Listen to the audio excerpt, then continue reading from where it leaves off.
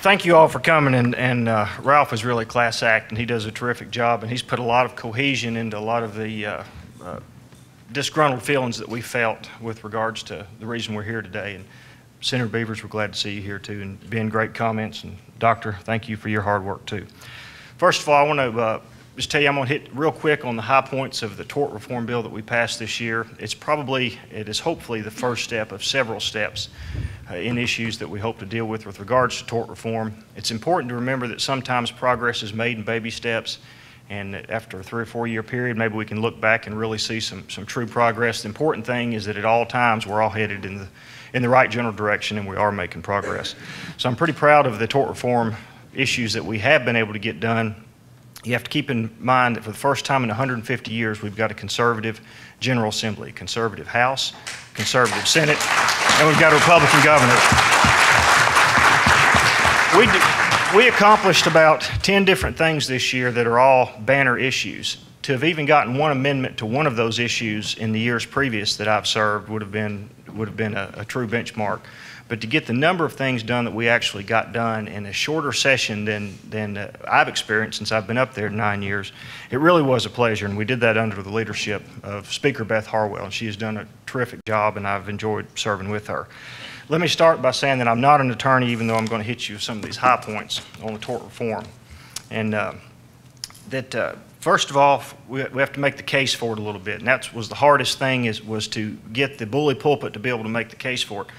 But we're losing between $700 billion and $1 trillion a year in our healthcare system due to the fact that our liability cannot be contained. We don't have any predictability out there in the marketplace for the doctors. A lot of this is due to extra and unnecessary medical tests, most of them defensive. You physicians out here and those in the medical community know. Defensive medicine is costing us all a whole lot of money. The reason the doctors are doing this is because of the high rate of lawsuits that have been brought, some frivolous, some are not, but the awards are way out of whack for some of the problems that have taken place. A recent survey in the American Medical Association reported that 93% of high-risk specialists, and this was in Pennsylvania, admitted to the practice of defensive medicine, and 83% in the state of Massachusetts did the same thing. The same survey showed that 25% of all imaging tests were ordered for defensive purposes, and 38% in Massachusetts, 28% in Pennsylvania, and 38% in Massachusetts. And we didn't have the data exactly for Tennessee, but we trended the national data, and we're confident we're very close to the same due to the fact that we had absolutely no caps on non-economic damages, and it really was a lottery here. We've seen many trial lawyer associations flow through Tennessee, preying on our medical industry. As we tighten it up, unfortunately, they're going to other states. We're glad they're out of Tennessee, but we want to warn those other states that they're headed that way. And the practice of defensive medicine has become so commonplace, it's definitely sapping our healthcare system. And our former law severely restricted our efforts to recruit physicians because there was no limit placed on potential liability. It's very difficult to start a business if you don't know what the parameters are that you could be penalized for. And just in 2010, which this was a statistic for Tennessee that really was a driver for the reforms that we got done this year, personal injury cases rose 35%, the awards, which is an average of about $105,000 just in 1 year's time. And you can see why would anybody want to start a new practice in Tennessee if that was going to be the acceptable practice through the judiciary.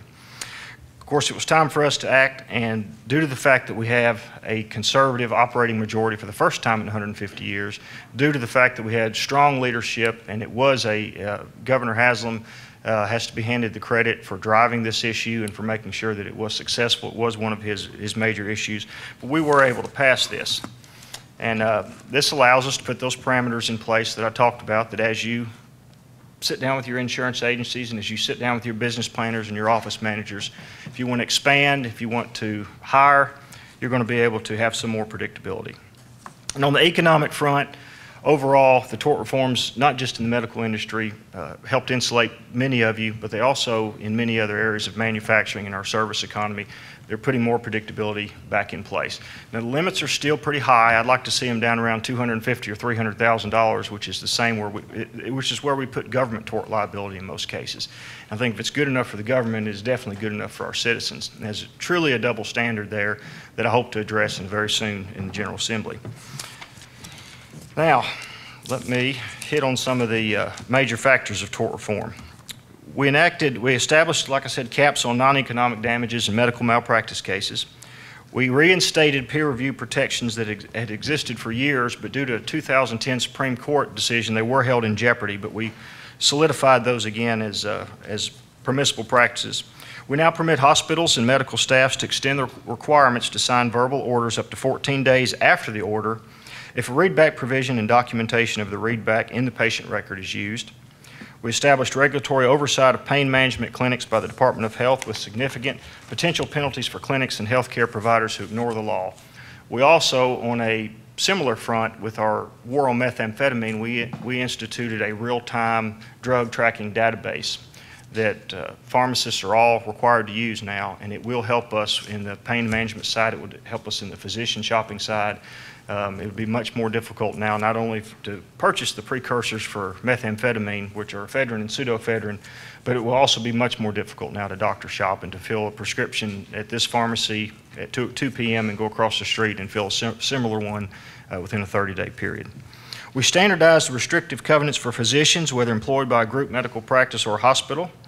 We require all appropriate health care providers providing services in community-based settings to be more transparent about their licenses, their professional capability of wearing a photo ID, and we ask that they supply a document to the patient that has their name and their professional title on it. So we want the person attending the patient to clearly identify themselves, whether they're a physician, physician's assistant, nurse practitioner, registered nurse, etc. So there's no confusion there. We authorize the Board of Medical Examiners, working in collaboration with the Board of Nursing and Committee on Physician's Assistants, to study and recommend a standard of care for hormone replacement therapy and for the promulgation of rules addressing any identified deficiencies in the oversight or delivery of such therapy. We supported the Tennessee Hospital Association in passage of the assessment fee that prevented the bulk of projected TennCare provider cuts, also in the General Assembly this year. And we mitigated recommendations for initial TennCare provider cuts for delivery of C-sections and assessment of non-emergency conditions in the emergency room. All these were encapsulated in a pretty broad spectrum of tort reform and medical reform issues in Tennessee. And I think it's just truly as the beginning. The health care issue that's coming in 2014, ObamaCare, is going to be catastrophic to the state. Mr. Cunningham's exactly right, $1.4 billion to $3 billion in new taxes that are going to have to be generated by Tennesseans. This isn't federally shared money. This will be our portion of the new TennCare budget, basically. And it's insurmountable. It continues us on that trajectory that's unsustainable that we all know we're on. And their only way to fill that void in revenue would be a substantial income tax on everyday earned income. Of course, we still have the Hall income tax. I always like to make that qualifier. And we're niching away at that. We actually increased your exemption for that this year, even though we had to make cuts in state government. And that's another thing we're going to continue to do. But we want to just, let me get on to illegal immigration so I don't kill my time here.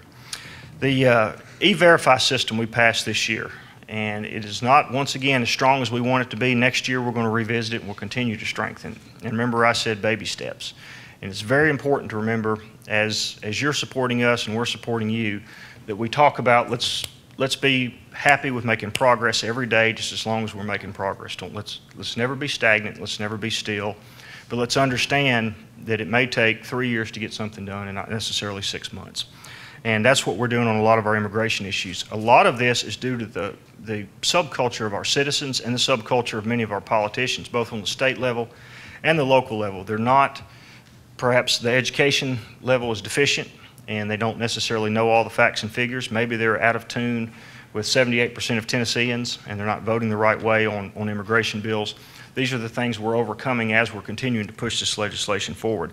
But the E-Verify legislation basically provides that an employer now will run a Social Security number or a immigrant ID number through Homeland Security's database and ascertain whether or not that person is legal or not.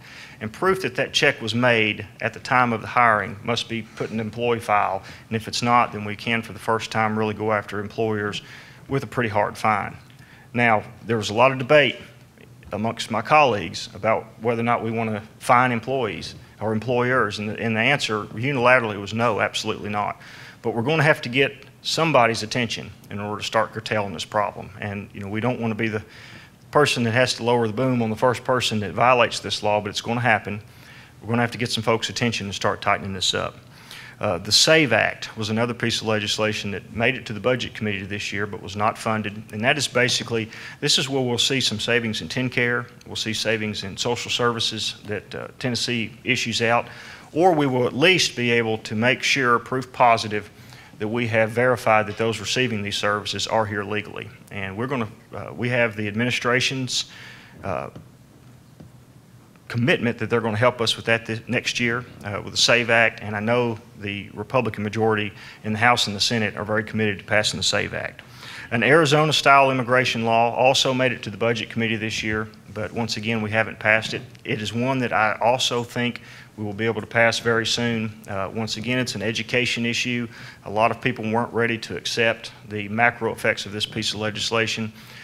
Bottom line is we need it. We need more and more ways to be able to vet our citizens, to make sure that they are here legally, that they're here voting legally, that they're here assuming our services legally, that they're paying their fair share of taxes. There's not a single member of the Tennessee General Assembly, whether they be male or female, Democrat or Republican, that I've ever heard say a negative thing about a single illegal immigrant. It's just what's fair is fair, what's ours is ours, and we want to protect it, and that's the bottom line. And the rest of the world doesn't allow people to walk all over them, and we don't want to either. In Tennessee,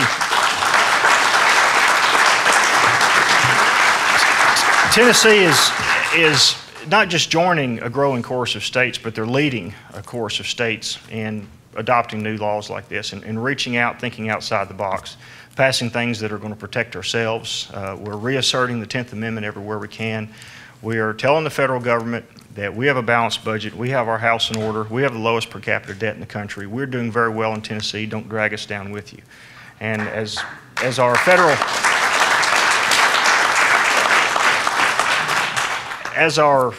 we hear from our federal legislators later this afternoon, you'll hear that we're communicating very well. We're trying to ensure that our federal legislators are passing enabling legislation in Washington, D.C. that's going to allow us to spend more of our money the way we want it spent. That doesn't mean we want more money, it means we want more control of our money. Right now, the federal government controls roughly 60 to 65% of the Tennessee state budget. It depends on what numbers you look at and how you look at them. That makes it very difficult for us to go in and be able to make changes without literally having $2 or $3 for every dollar that we make a change in being withheld from us, and threatened to be withheld or actually being withheld. And when it comes right down to it, we have very, very little pride of authorship over our budget.